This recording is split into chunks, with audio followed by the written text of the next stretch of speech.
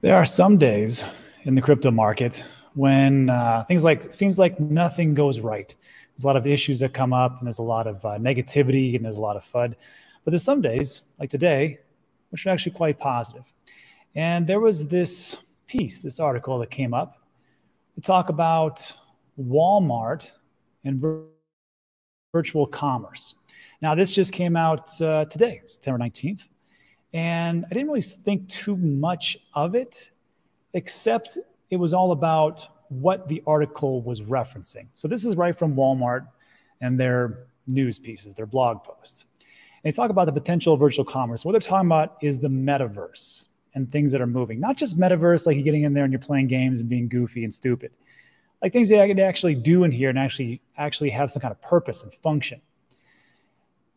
And when I read this, I'm like, it just makes me quite bullish on the sector. But of course, we've got a long way to go. So here's what's happening.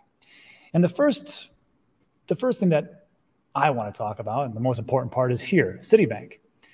And it states Citibank estimates that the total market for metaverse-related commercial activity will be between $8 trillion and $13 trillion by 2030.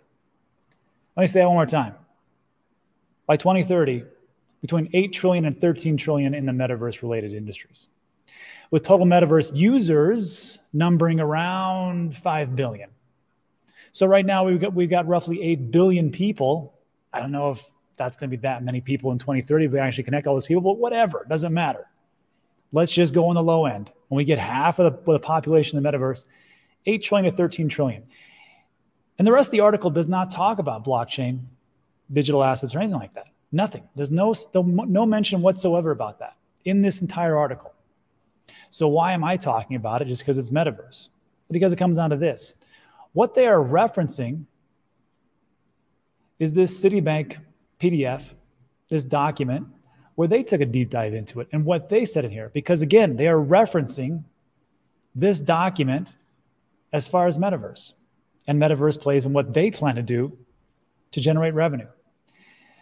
So in the very beginning, interest in the virtual world, metaverse, spiked in 2021, following a rise in the sales of NFTs.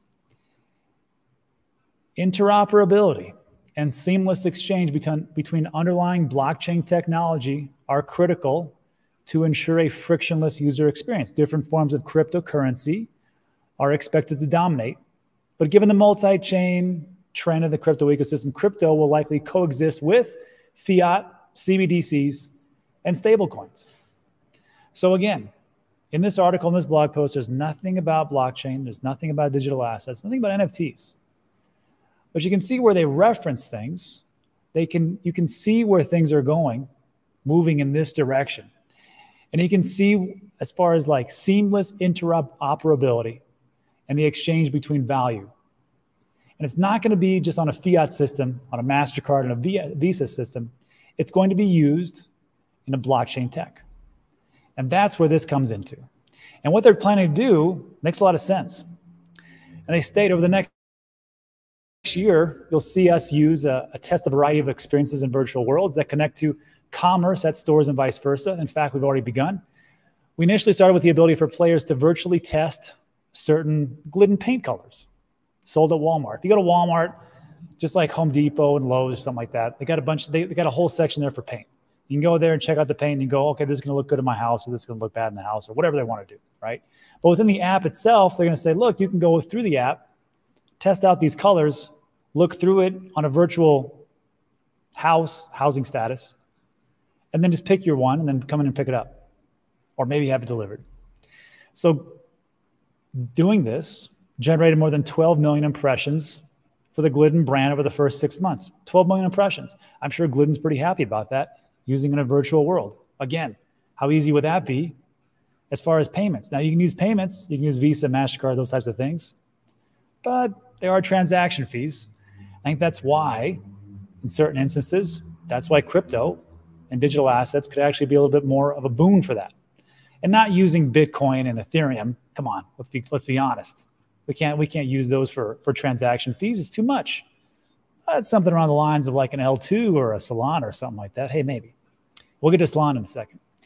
This month, we'll introduce the ability to purchase physical items contextually and natively in the game, either the same ones you use to decorate your house or ones you discover while playing, using your Walmart account without leaving the virtual world itself. And it sums it up perfectly right here. With a projected 3 billion participants spanning all geographies and demographics, virtual worlds and games represent the fastest growing category of entertainment. And they present us with the opportunity to redesign the shopping experience and invent the future of retail. The opportunity to redesign the shopping experience and invent the future of retail. Do you know how bad Walmart and the family that controls Walmart would like to overtake a little company called Amazon? How they got their teeth kicked in essentially by them as they dominate online sales? This would be one of those ways, I think. And then on top of that, to be able to use these things and actually have digital asset ownership, I did an interview recently with Hustlepedia. And he's co-host over there on Crypto Banter and got a really good Twitter site. And we went over a couple of things yesterday. I'm going to release this tomorrow. But it's the same thing that he talked about as far as digital asset ownership and actually being able to move things across different levels and different playing fields, not just in games, but in these verses. And the thing that he talked about too on there was not about the specifics of any specific project, but the way that in which he invests into the picks and shovels of Web3 and blockchain gaming and essentially metaverse in that respect. And he gave me 3 examples. So I'll release that tomorrow. But the thing that he talked about made a heck of a lot of sense. And I can see how that would all tie into what Citibank says and what Walmart said and how they're moving forward. Anyhow, let me know what you think about that in the comment section. It's amazing how some days nothing happens and all of a sudden we get stuff like this. But then not everything's great. Solana. So to be transparent, I own Solana. And actually, I'm super biased in this channel. I don't talk about it unless I own it. Or unless I'm thinking about owning it, that's for sure. But this was a pretty good piece by The Block. They said Solana's decline in active addresses is only part of the story. And they go through a lot of things. It's very interesting. But the whole thing comes down to this, active addresses. This is if you do some type of on-chain transaction. And if we see more of these on-chain transactions, these active addresses, and those numbers go up, then that means there's a form of adoption going on. People are actually using it. And we can see that as of today, it's at an all-time low. 193,000 active addresses, somewhere around there. This is even lower than when it first kicked off, all the way back in 2020. Excuse me, 357,000, 400,000, somewhere around there. So what's going on? Because Solana was the next big thing. And was not Solana just picked by Visa to be able to use and transact in stable coins across their network? Visa, as far as payments go. What happened to these active addresses? I believe there was also a partnership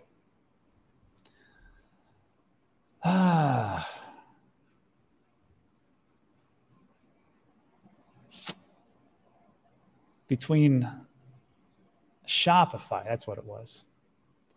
But yet we see active addresses going down. So what's going on? Before all the haters of Solana start piping off and going, that's right. Or if you love Solana and start shouting at the screen, that's wrong. Let's just look at what we have. So these are the active addresses. And they say, well, look, there's a lot of bots using it. Maybe there's less bots using the network. Could explain the drop. I got to tell you, that's not a really good look for you if you're saying, well, the only reason we dropped is because all the bots stopped using the chain. That's not something positive to talk about.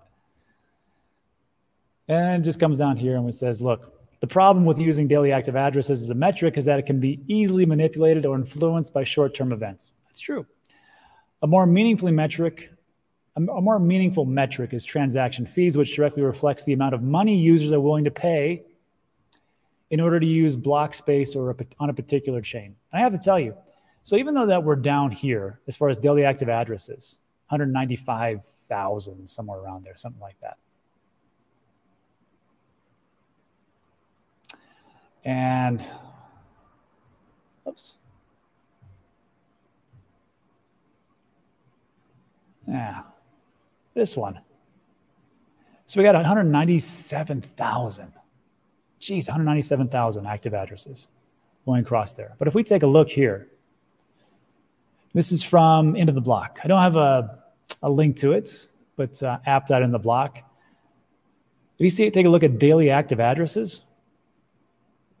As far as Bitcoin goes, Bitcoin for daily active addresses is 1.03 million. It's quite a bit. Ethereum, 450,000. Tether, 81, 22. Cardano, no data. Dogecoin, 44,000. Look at Toncoin. Somehow makes it in the top 10. 249. What does that tell you?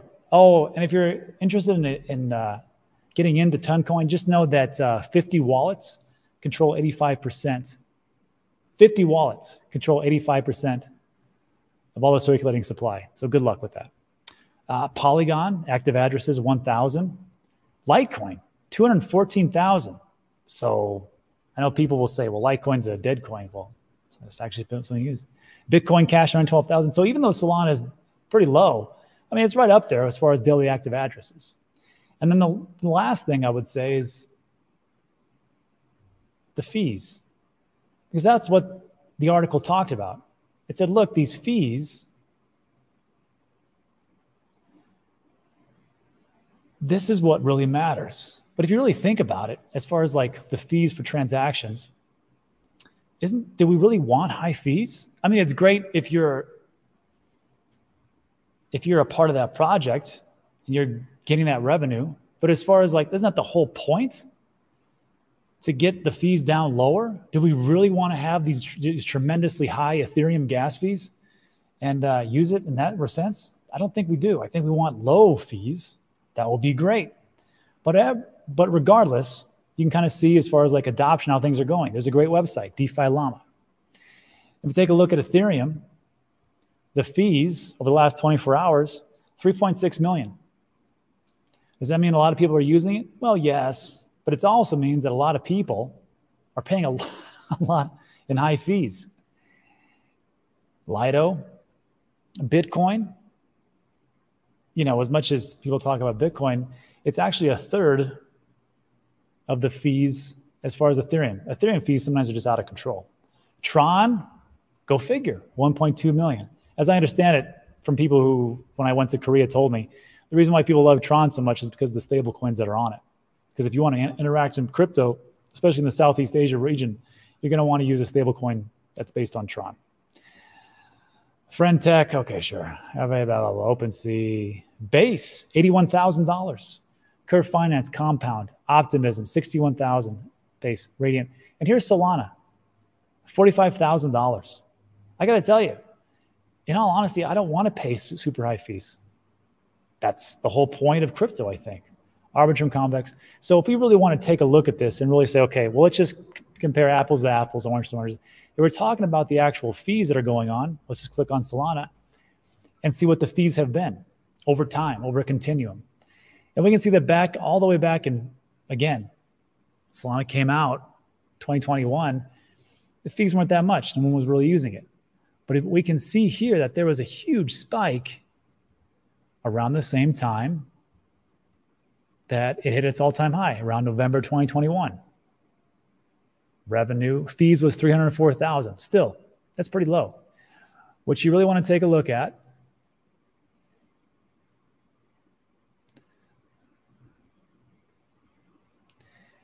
is over time how things are doing. And you can see it's pretty flat. Revenue here over the last, July, August, September, it's been about the same as far as fees. So if we can extrapolate that data, so even though we have this story and daily active users and it's awful, really take a look at about really what's going on as far as adoption, how things are going, and some other data, just take a look at it and say, well, this isn't too bad. Now, for all the people who love or hate Solana, I'll let you sound off in the comment section. I couldn't care less. It's just an investment. But for me, I think Solana is just doing okay.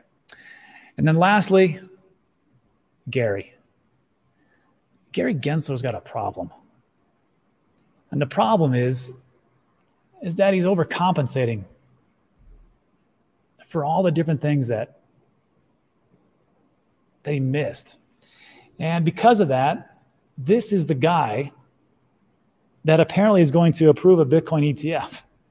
I don't see it happening, but I mean, maybe. Everybody disagrees with me. So I hope I'm wrong. But here we go again. SEC's crypto enforcement chief warns that more charges are coming to exchanges and DeFi. So this is from Hirsch. He's responsible for the crypto assets and cyber unit for the SEC. He says, look, we're going to continue to bring charges. He said the regulator has a number of other businesses on its radar that are operating in similar ways to Coinbase and Binance. Hirsch said the SEC's interest in crypto goes well beyond the high-profile exchanges. We're going to continue to be active as to intermediaries, brokers, dealers, exchanges, clearing agencies, or any other agencies who are active in the space are within our jurisdiction and not meeting their obligations, either through registration or failure to provide adequate or complete disclosures. Really what he's saying is this. We're not going to give you clear guidance because that's not our job. And actually, it is their job, but they're not going to do it. And because of that, they're going to allow these exchanges, these brokers, dealers, these clearing agencies to languish until they can sue the pants off them and try to get them out of here. That's really what it comes down to. And again, this is the guy that's going to approve a Bitcoin ETF. Okay. To finish up, we're going to continue to conduct investigations. We're going to be active in the space, and adding the label DeFi is not going to be something that's going to deter us from continuing our work, i.e., we're going to start suing DeFi. The SEC has a finite enforcement budget that is often less than the financial giants it's used to facing, so its bandwidth is limited.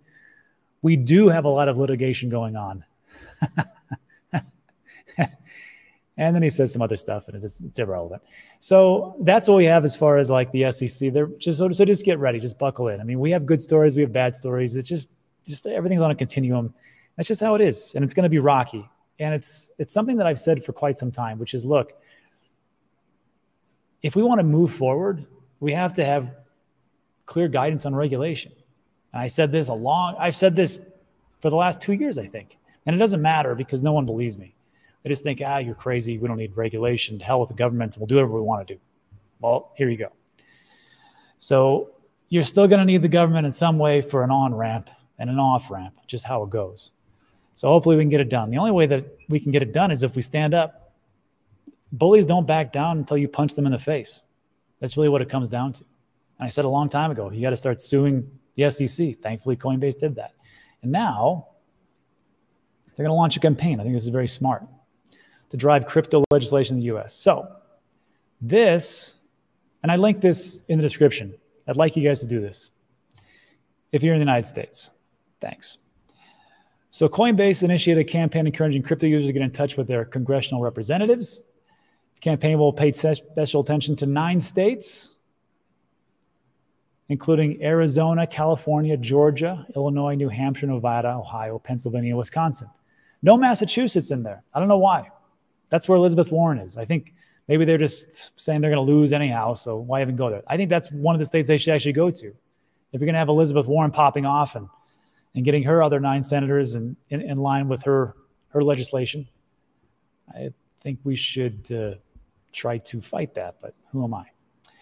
So this will include in-person initiatives such as placing full-time field organizers.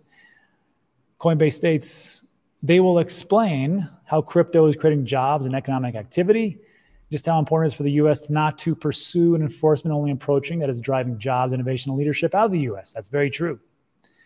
Again, when I was in South Korea, talking to people, they're like, oh, you're from America? We're sorry. It sucks for you. But it's really good over here. And I'm like, I know it is. Each of these crypto public advocates has made the decision to stay in the U.S. and use the underlying tech of the blockchain to update our financial system. Coinbase increased its crypto lobbying budget to nearly 3.4 million from 1.5. I think that's a mistake. I think they should have done a heck of a lot more. As we can see, really what makes Congress goes around is money. If you had Sam Bankman-Fried money, we probably wouldn't have this issue right now. Coinbase sued the US SEC in April in an attempt to compel the securities watchdog offer regulatory clarity. The exchange is also facing, Coinbase is facing, I should say, federal charges from the regulator accusing it of functioning as an unregistered securities exchange and failing to register its crypto staking as a service program. Again, Gary, protecting us harder. So what it comes down to is this. This is the call to action. And I didn't know this stuff. This was pretty good stats. Gosh, what is there? 340 million, 360 million people in the US, somewhere around there. Somewhere around there, something like that. And 52 million Americans, excuse me, own crypto. 52 million. And out of those 52 million, 75% have an income less than 100,000. 60% are Gen Z. 41% are minorities. 22% of Democrats. That's weird. 18% of Republicans and 22% of independents. Okay, I got that. And this is what they want to do. They want to leverage the Coinbase platform to mobilize owners. They're going to do a comprehensive paid media campaign across all the platforms in those 9 states. And they will focus on these 9 key states, blah, blah, blah, blah, blah. Arizona, California, Georgia. And it says you can do it a host of different ways, which would come down to this page right here. And you can do it in 3 ways. You can call, you can email, or you can tweet. I don't know about you, but I think calling somebody really probably does a better job. So let's do that right now. So when you're on this page, I'm just going to use my phone.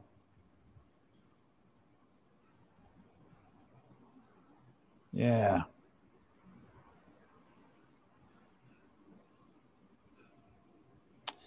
You click on that button, let's see, get started. And I'm not going to put my address in front of you maniacs. Let's see. Join the fight. I'll put this in on my phone.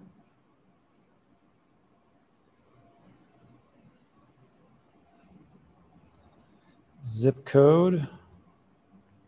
Email.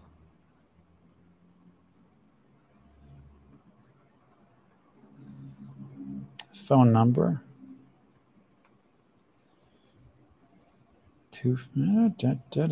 Hold on.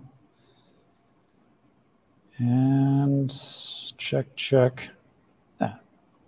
So again, you can do it either way you want to, because what it's going to do, it's going to route you, at least it's supposed to your congressperson. And there we go. All right, yes. Uh-huh.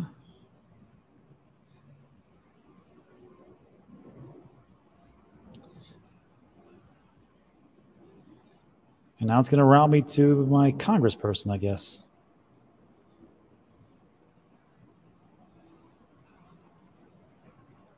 TX. Yeah, okay. Ooh, look at that. Yeah, Veronica Escobar. Let's call her.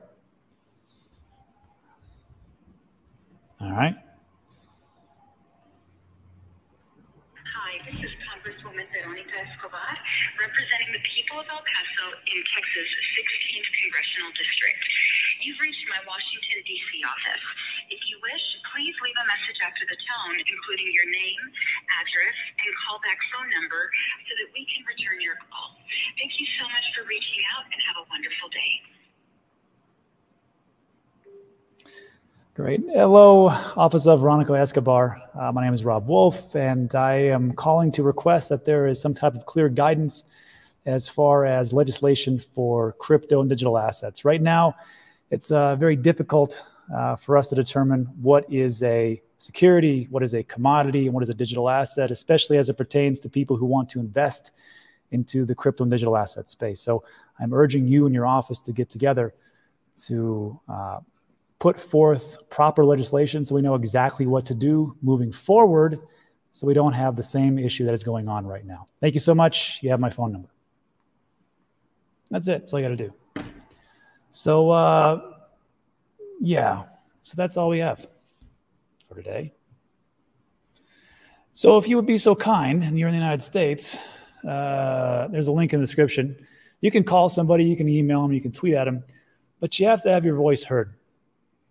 The reason why the same people are in the same office for all these years is because the people that get up and vote are the same people all the time. So it's up to you to do your job.